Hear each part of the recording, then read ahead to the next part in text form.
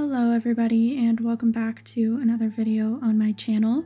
I hope you're doing well today and I hope the holidays and the beginning of 2023 has been going well for you. Today I decided to build a cute little tiny pink tiny house.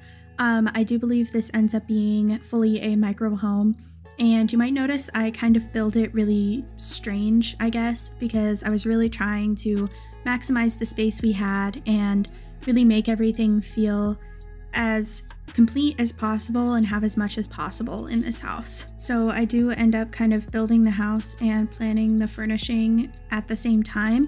That's why you see there are some cabinets and random bits of furniture already placed down before I even fully finished the floor plan. I really was just trying to make this work the best I could. I do think this house ended up being really cute and I really liked it. It also turns out to be a starter home. I think it's just shy of the full 20,000 simoleons you start out with, but I think that's fine. And I imagine also that this sim is maybe an artist, probably like a painter or something, and does some gardening, you know, whatever they can to make some money. And of course you don't have to play this house that way, but that's just kind of what I imagined and kind of what I furnished it for. House has a combination of modern elements, but also like this very cutesy kind of cottage vibe at the same time. At least that's kind of what I got from the siding that I chose, which from the thumbnail you can probably tell is this pink siding that I absolutely love.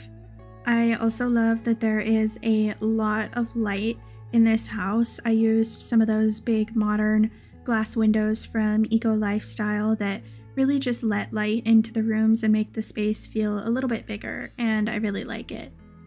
I also used a lot of things from Tiny Living, as can probably be expected in a tiny house, and this house ends up being super colorful and I really like it. Also, I'm sorry I missed my upload for the last build I was supposed to post on, I guess last Saturday is when I missed. I have just been recovering from the holidays and things have been a little bit crazy, and on a more personal note, my mental health kind of gets worse around just after the holidays, and so I've been struggling with that a little bit as well. So I've just been trying to take some time for myself and enjoy the free time that I have created. I think it can be really easy to forget to take care of yourself when you are constantly trying to do so many things, and you know, even though I'm not in school right now, I kind of feel like I have to be doing something, and so I just feel like I haven't been as productive as I'd like, and I have to remind myself that I am allowed to take a little bit of a break when I need it. I also hope that you are thinking the same thing about yourself and that you need to take time for yourself and make space for whatever you're feeling, whether that be good or bad. The holidays can be a little bit chaotic for people, so make sure you're taking a little bit of a break. Anyways, back to the build. As you can see, we are kind of finishing up the actual floor plan. I did, like I said, change things around quite a bit, but this is pretty much the floor plan we ended up going with, and I think it works pretty well. I didn't want to have the bathroom be super in the way, but I didn't want to have it right off of the bedroom only either, because even though this is a really small house, I feel like this sim really likes to have friends over and spend time with them, and that's why I also really prioritized having a decent-ish sized living room so that this sim could have friends over and hang out with them.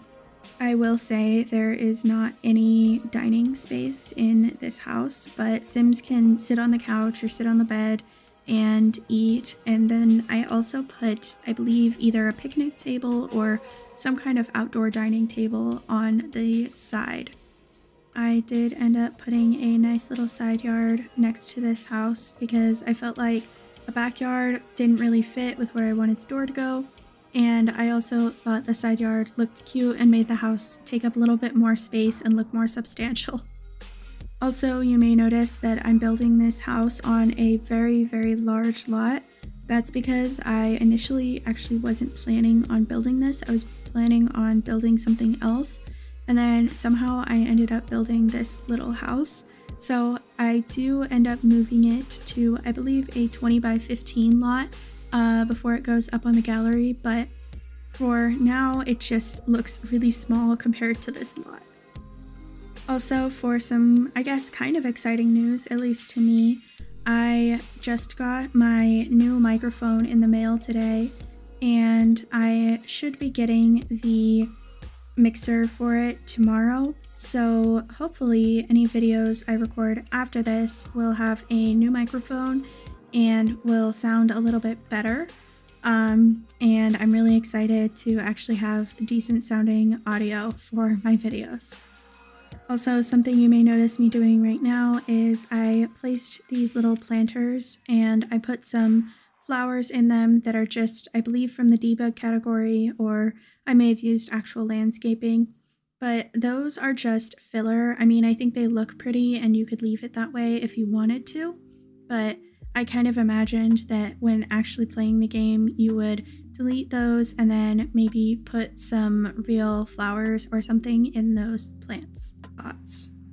Also, now you can kind of see what I was talking about with the side yard. I kind of have shaped it out with a fence now, and I end up putting a little bit of landscaping back here and possibly a grill, the easels back here, and I end up putting this picnic table here. I also added that wind chime, which I always forget about and I think is so cute, and I just love it, and it makes like little sounds and has an animation in game, and I just always forget to use it. That and the bird feeder I always forget about. I don't know if you guys know this, but if you place that backyard stuff bird feeder and have your sim click on it and fill it with birdseed, there is a little animation where birds will come and sit on the bird feeder and get some food. It's really, really cute, and I always forget about it, and it's something that I definitely need to use more because I love it. You may have also noticed that I placed a couple solar panels and a spinny thing on the roof. I don't remember what it's called. For some reason my brain is thinking windmill, but I don't know if that's correct. Don't yell at me in the comments, please, because I know what it's called. My brain's just not working currently. So you know what I'm talking about, the spinny thing that I put on the roof that produces power. I put one of those because I felt like this house, since it's so small, I thought it might be pretty easy to power completely with just those few things. And I also felt like, I don't know, it looks kind of cute. I made the solar panels the pink swatch and I thought it looked really cute on the roof. Anyways, I am just about to run out of money in the video, which means this video is just about over. So I hope you have enjoyed it. I hope you have a wonderful day today. You don't forget to take care of yourself, eat some food, drink some water, know that you are loved, and I am proud of you. Have a great day. Bye.